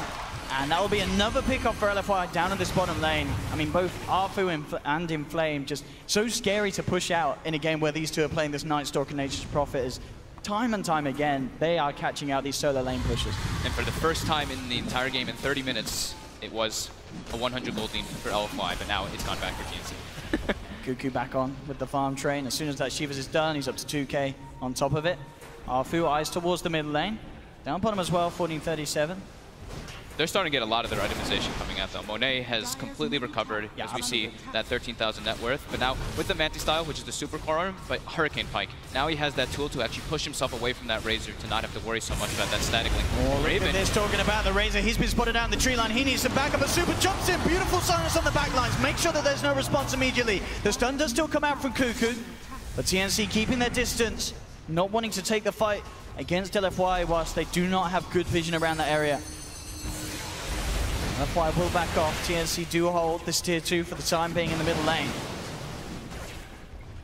But again, I mean, you talked about it in the draft. These puck silences have the potential to be so clutch in these team fights. Every time the super's in position, it's pretty much impossible for TNC's backliners to react as quick as the rest of the team need them to do so. Arfu on the side. Gets spotted out and will immediately go for the TP back to base. Because mid lane, TNC, they really want it. They're immediately coming down this. Again, Glyph is still cooldown for 1 more minute, so they want to try to force something. It's every time that Metamorphosis has been used. Exactly. Every time that they know that's not there, TNC know that they have this nice little advantage. They have to. Like, they are actually starting to be in a point where it's just the Alchemist who actually does much in the fights. Everybody else is, I mean, Razor's 11k net worth. Sanking has dropped down to all the way 7,000 net worth. So not really having the impact that you would want from your core Sanking. But that's the nature of their draft. It's the Alchemist versus the world. And LFY is slowly but surely getting means to be able to deal with it. TNC, though, still playing it safe. Take the tier 3. Don't stick around for more. Back off. Clean up the shrines. And there definitely is still some sort of solace and safety knowing how farmed Cuckoo is. You constantly got this Alchemist, which is getting to the point where he's sort of borderline unkillable. And he can give Ags to every single one of their heroes, absolutely, which will be super helpful. Who's getting it first? Probably, I would say probably the Raven. just because of he's underfarmed. Sanking is probably like one of the best ones because of the stun, how massive the range is for him to catch and everything. But I think just because Raven, his farm has completely stagnated, you have to give him a way to accelerate. We'll see if that is next on the shopping list. It certainly is getting close to the point where Kuku can look to buff up his teammates. Has 5,000 gold in the bank at the moment. Like all the eggs are pretty cool. Like the Jakiro is probably the most underwhelming. It's great for high ground defense. What about the Naga Ag's fault? How many times have we seen that? I think I've seen it twice ever in competitive Dota or something, maybe less. It's very rare. I mean, I know it's been picked up, but you don't see it often at all. I think full duration ends up healing like 56% of everyone's HP or something. It's a lot. It's a lot. It's a lot. 70. 70%. Okay. I mean, yeah, that can absolutely turn a fight if they get the clutch moment to use it. Especially with an Alchemist, right? You full heal him, and then he pops Chemical Rage again, and then you're like, uh-oh. But for the time being, Kuku, focusing on the necessities for the team, does pick up the gem for the side. Super finished up the Aghanims. That's also the thing is, we were talking about the Alchemist being able to pool Ags, but Puck, when he gets level 20, 25, can pool the Moon Shards, and that 420 GPM starts to become pretty absurd for himself. So he actually chooses the minus 3 seconds on Waning Rift. You see a lot of players go for the Spell Amp because you get level 25, you get your Dagon fast, and eventually you'll be able to just burst people down like that. But the Waning Rift, like we said, it's been super relevant in this game and can prove to do so. I mean, what's the kind of the timings then? What, on a 10-second cooldown? It's like the same cooldown as your orb. Yeah. Like that's the, you orb in, you're able to get silence off pretty much every single time because they're 11 on the orb and 10 on that. Scotty next on the menu for Monet. Now level 18 for that low cooldown Sunder.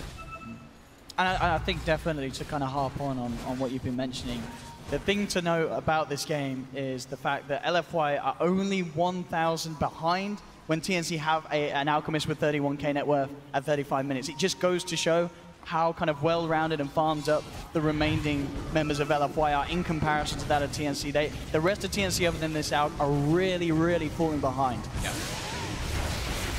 They're having to kind of run around because they're afraid of the pickoffs. That's what was happening in the mid game. Like 10 minutes ago or so, people were showing bottom. They kept getting killed over and over again. So they're at a point where they're like, okay, we kind of have to stick together because this Nature's Prophet and Nightstalker are putting too much pressure on us, and it's causing them to get very underfarmed. It's just Kuku. Now it's up to 6,500 gold. I mean, he's got enough to pick up a Scepter and have the buyback. See what he wants to do. If he wants to maybe finish up the armlet for himself and buy like an AC instead of getting the Aghanims for teammates swap out first. something for that. Could be a possibility.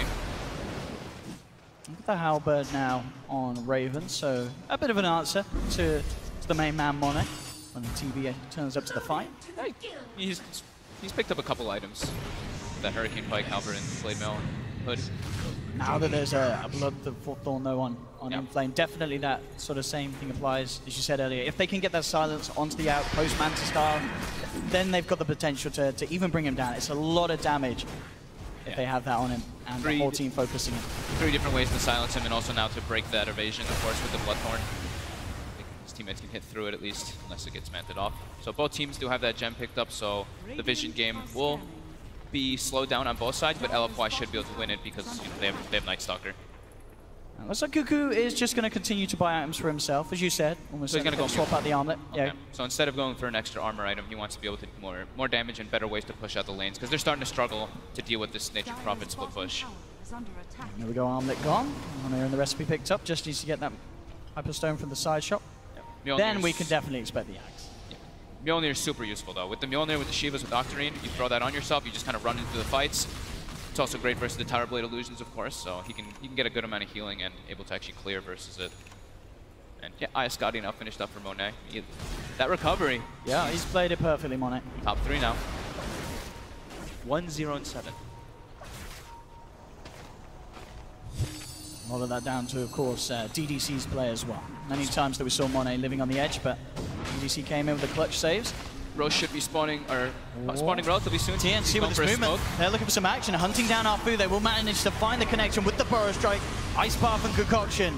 Finally, after a bit of a slumber in the game, TNC break it by finding Arfu out and alone. Super's there, though, cutting the wave, so nothing more that TNC can do with their presence down on this bottom lane. TNC made a play around their only ward vision that they did have, the one that's half duration in the enemy jungle. So they just tried to make something. Because they definitely feel, you know, that map is starting to close on them a bit with LFY all farming all over the place. They only have the alpha. Keep mentioning over and over again who is farming. Super looking for the Lincoln Sphere next. Once that is on, he is going to be feeling incredibly free in these team fights. Top lane, Cuckoo's being eyed up. LFY with 4 in the neighborhood. They're ready to try and make a play here onto the Alchemist. Cuckoo, is he going to get himself out? Already has used the Manta, so now there's the chance for Inflame to go in with that silence. Oh, they might think that's the real one. He moved it away. Indeed. Oh, the bait is perfect. Cuckoo. He's out mind game them, now goes for the TP. Super They've got a Yules. Still have the Yules and will manage to hold him back, cancelling the teleport. But Super, he can try and turn a fight. He needs backup from his team. His team are on the way, but it's actually Arfu keeping TNC away from getting there in time. Cuckoo has one more use of the Man Star, will bring down DDC, but that's Cuckoo down. That's a massive kill. Arfu seeing if they can maybe set up the ball. Look at this trap hit. Tibbs is just surrounded. No escape from there as the illusions from the Terrorblade and the Treants. Did anyone pick up the gem that the Jakiro, I think, had, or that somebody... I see it. Oh, no, it's up there. They're pinging it. They know, though. Still at the top. That's the Dazzle had it. He was pinging it. Yeah. DDC's like, wait a minute. They didn't take it. So they send the courier up there. But really nice engagement. Even though it wasn't the smoothest of entries, we saw them go on the illusion. But then Arfu, as I say, we kind of saw it at the bottom there. He sort of held back TNC. TNC were trying to make their way up to help Cuckoo. But Arfu was kind of like, hey, come and look at me, guys. And indeed, that sort of slowdown has enabled LFY to now be in this position to break the high ground with the last few seconds of Metamorphosis. It is now gone. Super jumping in, 2-man silence, get the Dream Coil onto the Sanking. There's the sneak from Tims. They're all lined up for the ice path. Very lined up here. 1437, he lays down the ice path. Does it connect onto Inflame, but the combo comes in. They're falling low. There's the Vincere from Savage. Takes down 2. Super trying to jump his way out, but Raven's there with the ultimate. Tims as well, looking to chase down again. No, the ice path won't connect. Blinks out, but the root's through. Tims closes the gap. TNC hold. Perfect song there from Tims to set everything up. And that push ground to an absolute halt. You couldn't ask for a better situation to happen right there. Literally all 4 of them in a perfect line for the ice path, for the Sanking follow-up. Great defense there from TNC. Only required the Naga to buy back there. I was worried. I was like, I think they might have to buy back the Alchemist, but yeah, perfect. We'll see it again. Look at this lineup. I mean, as you say, yeah, Tims having the fortitude to buy back. Look at that. I mean, he could have got all 4, did only get 3 of them. Oh, it's still pretty. Nah, he goes for the 3 big ones. Make sure that he gets both Super and Monet in there. And indeed, Samh, no hesitation as he follows through with the combo. And now Roche respawns right afterwards, so TNC makes their way in there. Gonna pick up an easy Aegis cheese. And now the Aghanim Scepters will be coming out. Did he actually buy one yet? No, he's got 4,000. He's ready to go. There we have it, indeed. Roche is down. TNC. They're trying to make a move right away. They still have 20 seconds until the puck respawns. They're trying to get a pick off to keep LFY 1-man down. So next big item pickups for TNC will be the Lotus Orbs to deal with the Sunder whenever Monet is able to get that off. And we already see SamH grab one up. I think Tim's had one in his quick buy as well. He does. And I think I saw Jakiro as well with one, but no, okay, he took whatever item he had as quick buy out. The Lotus Orbs, of course, super useful versus Sunder to reflect that. Negate the heal. So if they get anything with a smoke, looks like it is just a smoke and back off. And now everybody's up. They wanted to try to take advantage of when somebody was dead. Cuckoo with his Arcane Rune at this stage, going to put an extra bit of a speed boost to his farming potential. Yep. As he still sits comfortably, of course, at the top. Inflame, though, very much, he is getting a lot on this Nature's Problem. He's halfway through level 24, nearly at the 25. Very close to having a full-out Miona himself as well. His damage is still very high. Never can sleep on Nature's Prophet. Super. TNC starting to move in. And they are looking towards Super here on this top lane. The upgraded bots allow Cuckoo to come in on top of 1437. Super's in the tree line. We'll see if they can find him. Shivas won't quite catch him in the area. And he is out in the trees. They do not have any sort of cancel or vision to hold him back. But on the side of it all, SamH does get the stun onto Inflame. He wants to BKB TP, but Tims is starting to make it closer. Is he able to get the net off in time? It's going to be close. So. It's going to be close, but yeah, not quite there. Inflame will keep himself alive. Second BKB usage. And this is definitely turning out to be quite the game that we hoped it to be. Both sides really giving it their all here on the main stage. 23-15, 5K lead for TNC. but definitely a game that could still swing both ways around, as we can see there. You know, one fight and a sharp drop-off for one of the sides. Yeah. Aghanim is almost finished up. He starts bringing it out to pick up the point booster. Giving it to Raven also doesn't just make it so that he's more farmed, of course, which he's started to catch up heavily because of the fights, but then they actually have better siege to kill towers with that Aghanim's upgrade. Which is really just the Alchemist who can start hitting towers at this moment. Ooh, until that illusion nearly took down that Aghanim's delivery there. They will still get it over safely. And Cuckoo, where's it going? It actually goes to Tim's. It goes to Tim's. I mean, he did pull off a brilliant sleep play. I think you have to reward that. And as you know, as we're saying, the heal, it is incredibly substantial. And it's Tim's. It's Tim's. If you're going to trust anyone to get the sleep off at the clutch moment to give you that 70% health regen, I mean, it's just essentially, it's a second life for your whole team if it's timed right. And Tim's certainly playing at the top of his game here in this first game of the series. We can expect some big plays to happen with that. And definitely, this is something as well that Tim's, he can make his name even bigger with bottom this. Lane. We don't see a lot of Aghanims. Nagasaran plays bottom lane though indeed. 1437 jumped upon, does manage to get the cheese out. And now look for the turnaround. Super will use up to dodge the concoction, but they still find the connection. Has the phase shift. Will be able to blink out of this, and indeed down to the bottom. Can they actually catch him out? He's in the trees with the orb. He's fine, just a little too slippery. Cheese Still forced. very hard to catch this puck, no doubt about it. Cheese forced, reactions forced as well. Now they go back to the other side of the map, keep pushing the lanes. And it's going to be a little harder to do as well for LFY for Super if they see 1437 out on his own, because he now does have a Yule Scepter himself. Now they've got level 25 Nature's Prophet. Oh, he actually misclicks his BKB. Oh, just testing to see if it works. We didn't see that on the mainstream fog. He's just testing it. That's the way it works. See what can do mid. Monet. Raven, finding Monet here. Cuckoo's going to charge up the concoction. We'll throw it out. BKB comes out straight away. Monet, no messing around. Knows that he has to save himself. Can't leave open any opportunity for him to be caught out like that. Doesn't even risk trying to go for the Mantis dodge. Just all out goes for the BKB. So 45 minutes in, we've got double catapult waves coming in. We've got double ruins, of course, too. So start playing a favor. His bottom lane, Tim's bringing in Cuckoo. They are going to try and set up with the sleep. They managed to find him. Do they have the connection? The concoction's going to come out earlier, but now with the backup of Samage, Super's actually trying to TP in to save this. The silence of Green Cold comes through, but Inflame just melts, disappears immediately. Super down deep in the trees, will be fine. But this is 90 seconds where they don't have to worry about that Inflame Nature's Prophet being out on the map. TNC can definitely give it a good shot, trying to force out that buyback. Mid lane though, 1437 being gone upon, has the self-fuels, but with 3 heroes surrounding him, very little chance of him getting home alive, as 1437 will be gone. Yeah, he's but probably straight away, call. it's, TNC down bottom, they're fine with this attention being drawn towards mid. Aegis gets reclaimed. What can they do to stop this? Metamorphosis is popped. Starting to beat into Cuckoo. They're getting pincered on though here in the back. Oh, they are. This wraparound coming through. TPL straight away. No, he cancels it. Wants to try and fight this Cuckoo and help his teammates. They get the silence out to the Night Stalker. Super bringing them away. Has a haste rune as well, Monet. Forcing himself forward, trying to close the gap. They really want to catch something here with this Metamorphosis. Oh, that dodge of the concoction. Very nice, Super. Is not going to jump forward though. They're unable to get anything. So Meta now will be down for the next engagement. Yeah, TNC. They're already resetting. They're trying to get in there while that Meta goes down. Yeah, this is the perfect time with those last few seconds of Metamorphosis. If they can get that jump. And Cuckoo's being spotted out again by the illusions being spread out from Monet. Alpha knows.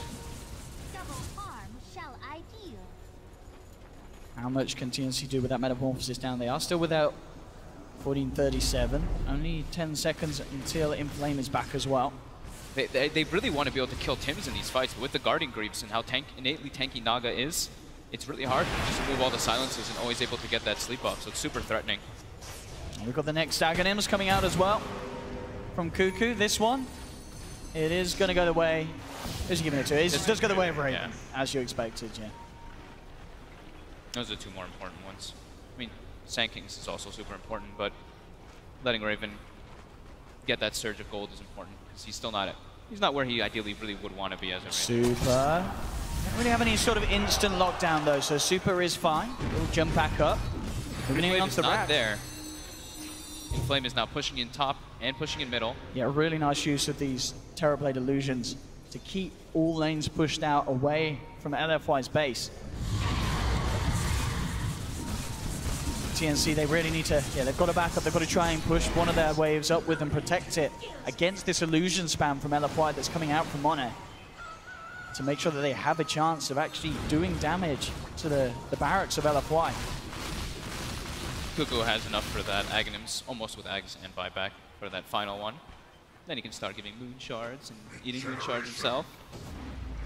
I mean, don't forget the Jakira Ags as well. Yeah. That does a hefty bit in the fights. It's more about high ground defense for that one at least. But yeah, sure, it could be. It's the last on the list. Yeah, it could be massive. MKB now out for Monet, so he is really going to be packing a punch. It's getting to the point where it may even be impossible for TNC to think about taking a fight when he has Metamorphosis up.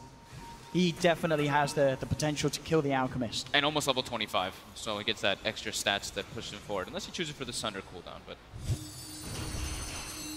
let's see what we've got here. TNC, again, ready to push forward. Raven trying to build up his damage from the illusion. Being from Inflame will have the Sprout. Still teasing around, no one yet to commit anything heavy. God, Reflection is such a strong spell. Every time they walk up with the Alchemist, the Reflection starts to do a crazy amount of damage. Straight out, look with the blood form. Cuckoo has to Manta and get himself forced out immediately. Dream Core's dropped down, only connects onto Raven. There's the Songo. Tims making sure that the side is safe. They have to retreat. They will. I mean, again, it's the same thing. Metamorphosis is out. TNC say, all right, we'll back off. We'll try and use the next thing. But of course, LFY, they really want to fight with this. They come through with Inflame, post the BKB, but he's netted up, held back. Silence is out. Onto the Cuckoo suns himself. Guardian who grieves himself out. Force forward, trying to get Cuckoo out of there. Super jumping in. Cuckoo's still alive for the time being. Arfu trying to chase him down. They've got the Reflection. It's not quite enough to kill Cuckoo. He will survive. Grave comes out from DDC to try and save Arfu, but he ticks out to the fire from 1437. So all in all, LFY that wants to lose one of these, and now TNC is ready to go back in. They know that the Metamorphosis is falling down. They get the Burrow Strike connection. Super will jump in with the silence. Oh, there's the buyback. There's the Grave, looking for the Sunder, but the Lotus off. He doesn't get the Sunder. The Lotus play is there. TNC, they break down the Terrorblade. What a clutch Lotus off. And TNC, they're not done yet. They've got the vision on DDC in the trees. They'll take down the Dazzle as well. And now they're ready to go to the high ground. Buyback from DDC. Arfu. It's backdoor though. Already LFY is addressing the issue that there's no buyback on Terrorblade. But look at the damage with the ults as well. The Aghanim's ultimate from Raven. They'll clean up this bottom lane of Rax. Maybe even more. They're looking towards mid. Inflame heavy with the split push pressure right down the middle lane. They don't have the creeps. They now don't have the ultimate anymore from Raven, but still, they're slowly but surely doing it down this middle lane. Inflame, he's committing to that middle, wants to try and find something in return. He's onto the tier 3. No, there's the jump off. The Dream Core goes through, cancelling his TP out. There's no way for Sam to get back. He's going to be going back in a coffin. He's out for 80 seconds. Super trying to play with the rest of them, allowing Inflame to get the job done down the middle lane. He's still going down on that Rex too. They've got Sam H and 1437 back at base, looking to hold. Inflame pops the BKB, looking for the TP out. They don't have enough damage to go through it, so they got to kill the catapults. Yeah, I think they're going to kill the catapults. That melee Rex falling low, but as we saw, they've got to be aware of the split push still mid lane, playing around with Cuckoo. They won't go in for the kill though. The backup's not quite there. So at the end of the day, the job is certainly done by TNC. They get the full bottom lane of Brax. Mid lane is held onto though, and Inflame doing everything he can to slow down TNC. Super clutch plays coming out from everybody on TNC. That Lotus Orb, like you said, reflecting that Sunder, turning the fight around completely. Everyone absolutely playing to their best ability here. This is quite the show between these two sides. There's another Aghanims. The final eggs. And, oh, you know, just another casual 6,000 gold, of course. God, it goes into Sam H's pocket. Solar Press now as well for Tims. Speed up that Roche potential if they want to go for it. Still very hard for TNC to really walk straight into the pit and try and take it. Mid lane, jump forward with the silence. See if they can try and get a wraparound already. Arfu towards the left, but he's actually going to get caught out by that Axe Burrow Strike. Samich with the range, but the Ice Path's not quite there. Get himself over the tree line. TNC, they don't really want to go up to the high ground here. Bit of an awkward place for them to fight in. So they're back off. The weave's on them as well. Yeah, 4-man weave. Inflame again, keeping this pressure on. Top lane being shoved in. I mean, this is crazy, really. We've seen how much of a free game Cuckoo has. We're 52 minutes in. Inflame's only 7,000 behind him. That just goes to show how farmed this Nature's Prophet is. He's got 520 CS, so 10 CS a minute on that Nature's Prophet. Has to address the issues of the split push, always. Yeah, always has to be pushing those lanes out. Nightstalker actually now has the, Apu has the Aghanim Scepter finished up, so they can actually take the fights easier, because now they have the vision advantage in them. And I think Super also, I believe, hit level 25 for that GPM talent. Yeah, so full Hex now finished up and buyback. The Hex can be super significant to isolate that Alchemist, because that last fight was super close to him dropping down, but they were able to turn it around. Just the 4-staff defensive play from TNC was incredibly well done. Actually going to find Apu on the side of it all. Will flap himself away, trying to escape. The concoction connects, Burrow strike as well. Grave from DDC comes out. Can they do anything in return? Money trying to go for Tims is trying to sleep, but get Hex. Managed to Hex him up. He can't quite get the sleep off. He's taken down. TNC have lost 2. Super jumping in. Cuckoo's armor falling low because of the weave. Money coming forward. Inflame team is across. They found 3. They're looking for Raven. He's up in the air, but they surround the Razor. Raven down as well. LFY making the hold here in their own jungle. And now Raven and Tims without buyback. Inflame already in position in the middle lane, trying to push down. 1437 buys back in. They do have the Alchemist, so still good amounts of deep push. Super's Hex, so clutch in that fight right there. Not allowing Tims to get the sleep off, and then the MKB and the Weaves just started kicking in. Now they're going into the Roche pit. Meta is still active for about 10 more seconds, or 15 more seconds, and they should be able to bring this Roche down. But yeah, he gets the Hex, and within 15 to 20 seconds makes almost a game-winning play out of it. Absolutely. That swing is almost 10,000 gold now going for LFY.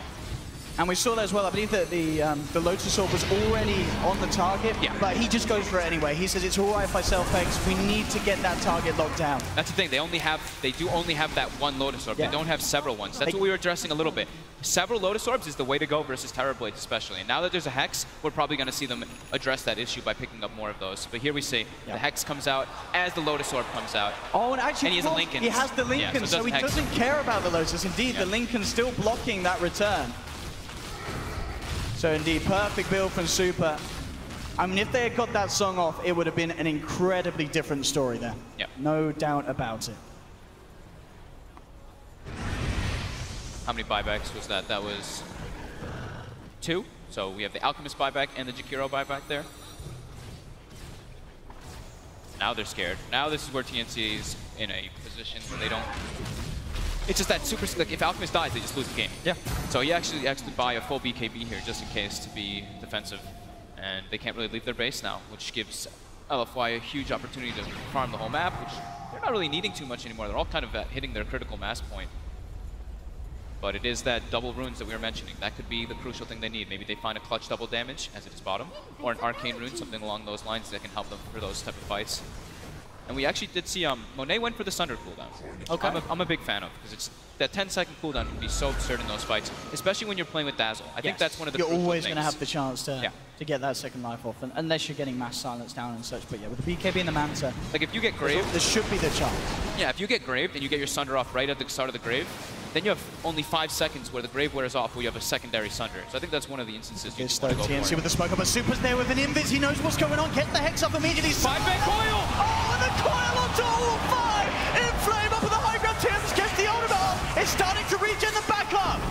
The regen doing work as they're brought back up to full HP. Now the turnaround with the Ice Path. They've got the lockdown on Inflame. No BKB now, but Monet is tag teamed in. The Grave coming out rather early, but it's allowing Monet to go ham. Looks towards Raven. Raven, can he keep himself alive? There's the buyback from Inflame. He's looking to come in for the finisher. They've taken down the second. Inflame, can he find Kuka? The sprout from Inflame, forcing him to take the long way round, buying time for Monet to force himself forward. Cuckoo's still slowed down by the Skadi, but he does get just enough far away. Can they turn back into this? They're looking for Monet. Concoction's out, will connect. Ice Path off the Mac, but now with the ultimate from 1437 is bringing the Terrorblade down low. Not quite enough to finish him off though. LFY, do they really want to go in for this push? Inflame straight up on the top, making sure pressure's kept in on all sides of the map. Meta's down. They got to reset. Wait for that to come back online. I think did DC misclick the Grave there? Is that what I'd seen? I think went very early. He graved Monet, I believe, there instead of the Nature's Prophet, who was dying. So I think that was a slight misclick there coming out from DDC in that last engagement. And it forces Inflame to buy back. So now there's that thing for TNC, where if they kill the Nature's Prophet, it can be a pretty good access point for them. But the rest of LFY does have buyback, and he's not as crucial as, let's say, the TNC's Alchemist. Look at this though, smoke up immediately. Well, this is not going to be expected at all. LFY, yeah, TNC, they're just hanging outside the base here. This is very scary. Tims does have the song, he needs to use it. Hex comes out, there's the tree bomb, there's the song. Comes through, Mono puts the BKB, roots out, but he mantas it off. Back up to full health again, the Axon doing work now, the turn, Ice Path out onto the Terrorblade, DDC is there with the backup available, they'll force Monet back, there's the Grave, Sunder keeps Monet alive, Cuckoo forced back up to the high ground. LFY, they do still do this, there's the disarm onto Inflame, held back, TNC still keeping LFY away from the barracks, 10 seconds until SamH is back in. So again, despite Monet and DDC's play, it's enough to keep them alive, but it's not enough to get the kills on TNC and actually break this mid lane. They tried to go for a very cute play there that no one would expect. Meta's down, you're expecting Alpha to completely back off, try to get a nice kill off of it, but unable to with Tims' positioning over there on the right side. So still, same thing. They need to find a way to isolate Tims, get that Hex on him so that he's unable to get those sleeps off. These sleeps have been absolutely massive from Tims. Yeah, perfect. Perfect positioning.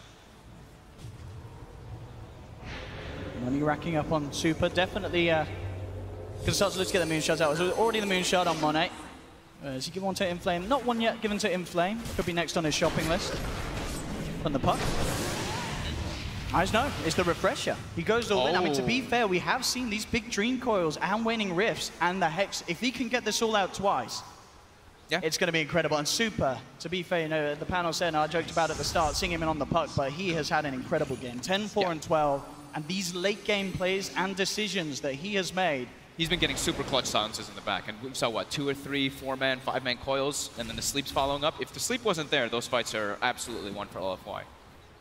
And now, yeah, he has double Hex too, so he can choose a little bit better. And if the Lotus Orb does remove the Hex, then he can refresh and go for it again after he uses all of his other equipment and spells, of course.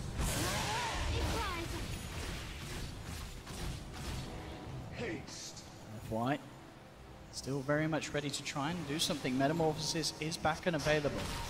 Many of the heroes approaching their level 25. TNC's coming up, they're raining on the high ground here. There's the jump in. Super gets immediately in with the Hex onto Tims, removed by the Lotus Storm. Falls back, but he's stunned. He can't get off the song. Another coil stun. I think he gets the storm in time. He's trying to see, though. He can't. That's Tims down 80 seconds. They've lost 40-37 as well. TNC and down 3. Savage coming in with the epic burrow strike. Is it enough to get the kill in return? Looking for Monet. Raven's stolen a lot of damage here, but Monet's dead. Oh, they get the kill. They're moving us to the mid lane of Rex. Razor will buy back. So will SamH. There's no creeps. But there's no backup for the rest of the 3 of them. They're trying to fight against this backdoor regen. They should slowly but surely be able to get at least one of the racks. They're going to have to clip it and heal it up.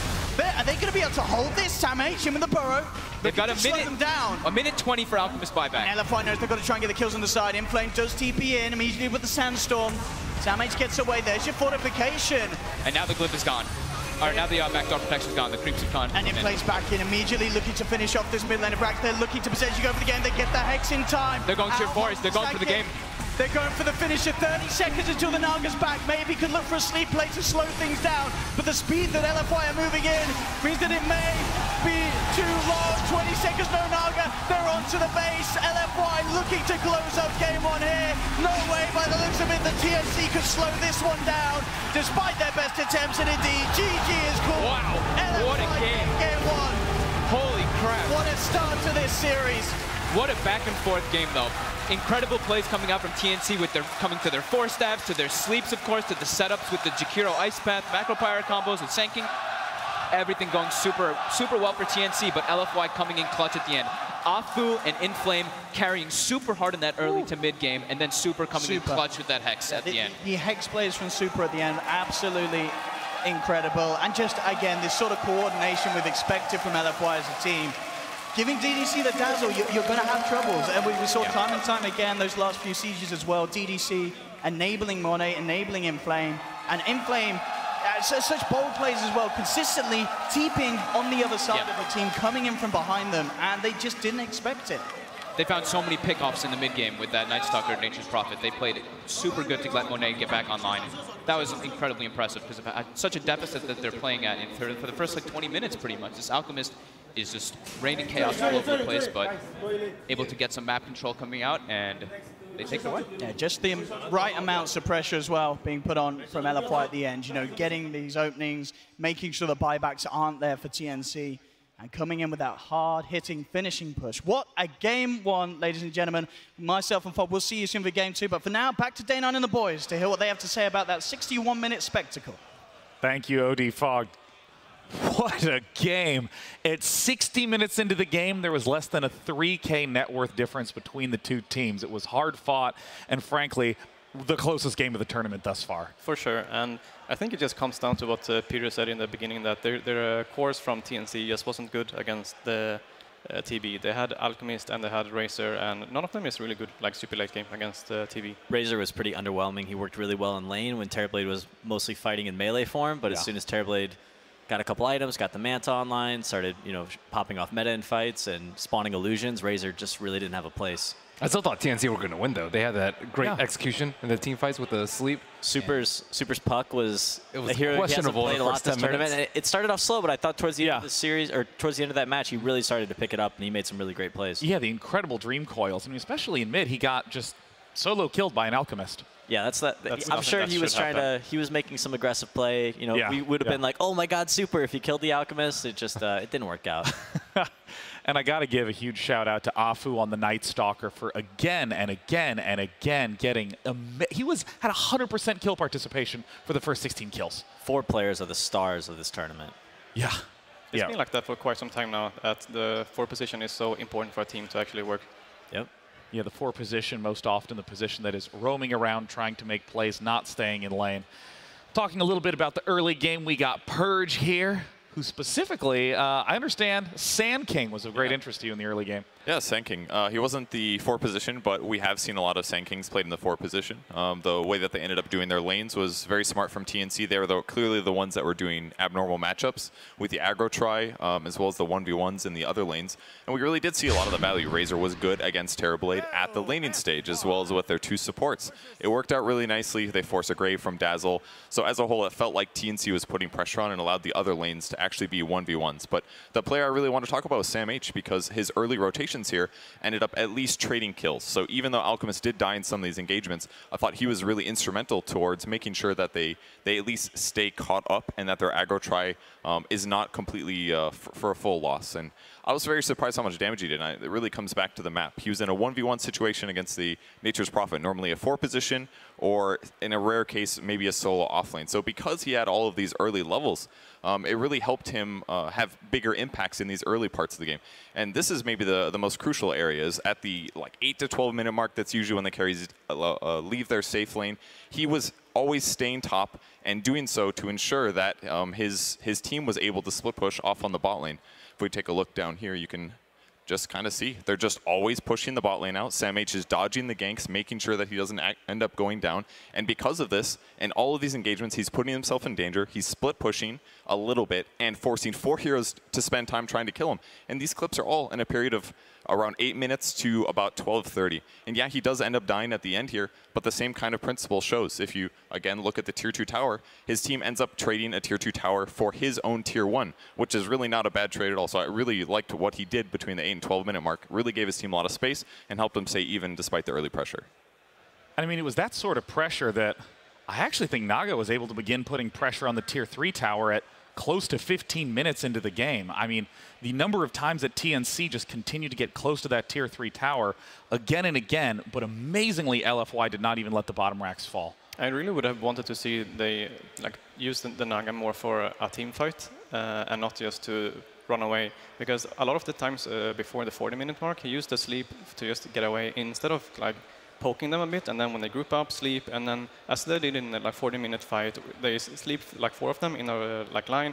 They put all of the twin spells and everything, and they just kill everyone. But I think they could have done that earlier. Their fights were very focused on them kiting the Terrorblade out, and whenever that puck coil came out, that was a controlled situation where Terrorblade could pump in some damage, and that's when they were using that sleep to counter-initiate. So it would have been nice to see them set up fights and start that way, but I'm not sure if they really had another choice. I don't think they had an opportunity to fight that Terrorblade head-on because they didn't have enough AoE to deal with all the illusions. For sure. Yeah, especially once Terrorblade got the level 25 talent and was in the position to be able to use Sunder every 10 seconds, especially in that long last siege. We saw Terrorblade constantly gobbling up the fresh Alchemist health to stay alive. Terrorblade Dazzle is a nice combination. We've seen it, I think we've seen it a couple times this tournament, but that combo's been around ever since Terrorblade got introduced into the game. And the fights were really long too. Like we started to stack up, and the 6th item on Alchemist was Mjolnir instead of AC. Pretty a common pickup, or atypical pickup, but he needed it. He needed AoE versus Terrorblade, but then he didn't have enough armor, and he actually just died a lot of the time. The Dazzle Weave had a huge impact in this game. It's Dazzle's a hero we've seen a little bit of. OG played it yesterday, but in this like ultra late game scenario, that Weave is king. Yeah, especially the fact that the Weave was able to pop off so early in the fights that Alchemist, I mean, I was shocked at how much he was getting chunked down. The fights lasted for a long time, so tons of positive took armor. Took up so much space on the map. Yeah, tons of negative armor on that Alchemist, making him pretty simple to kill for Terrorblade. And I gotta say, this is the sort of match that people get hyped about for TI. Of course, LFY still living up to their high win rate at the tournament, but TNC showing that they're a contender as we've currently seen the closest first game yet. Let's go ahead and head on over to Casey and Slacks to get their thought on the series. Hello,